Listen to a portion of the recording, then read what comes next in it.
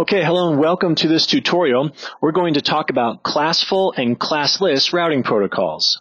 Now, these are two categories that we can use to classify routing protocols, and we've used this approach before. The last time you may recall, we talked about IGPs and EGPs in order to classify routing protocols. Well, this time we're using two different categories. So we're going to talk about each of these two categories and figure out how they differ from one another. So we'll begin with Classful. A Classful routing protocol is known by not sending subnet mask information along with any routing updates it sends to other routers. Okay, so the subnet mask is not sent along with the subnet number.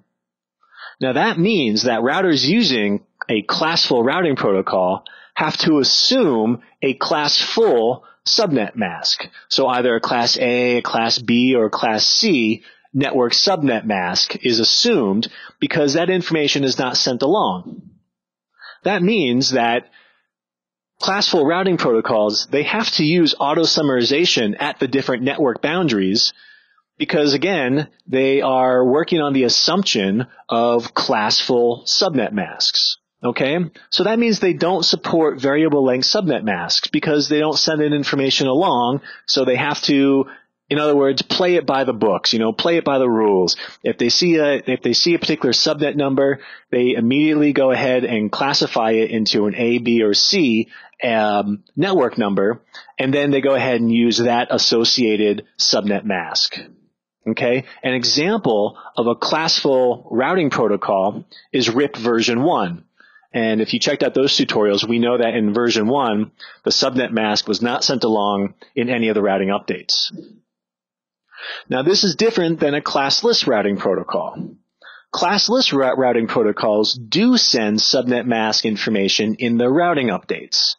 That means that routers using it, they do not have to make an assumption as to which subnet mask is used because they actually have received that information. Okay, so in this case, classless routing protocols are not required to use auto-summarization. In fact, manual summarization is supported by classless routing protocols.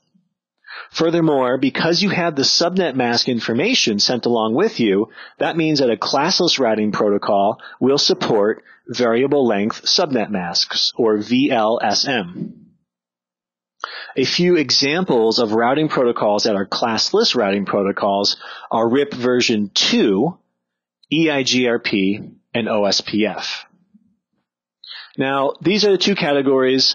More often than not today, you're going to be coming across in production networks classless routing protocols because variable length subnet masking is so predominantly used all over throughout all the different networks around the world that the benefits are so great that classless routing protocols are used. However, it's important to understand the differences between the two because you might run into a RIP version 1, but also even if you never run into a classful routing protocol, it's important to understand the characteristics of classless routing protocols because you come across them so often.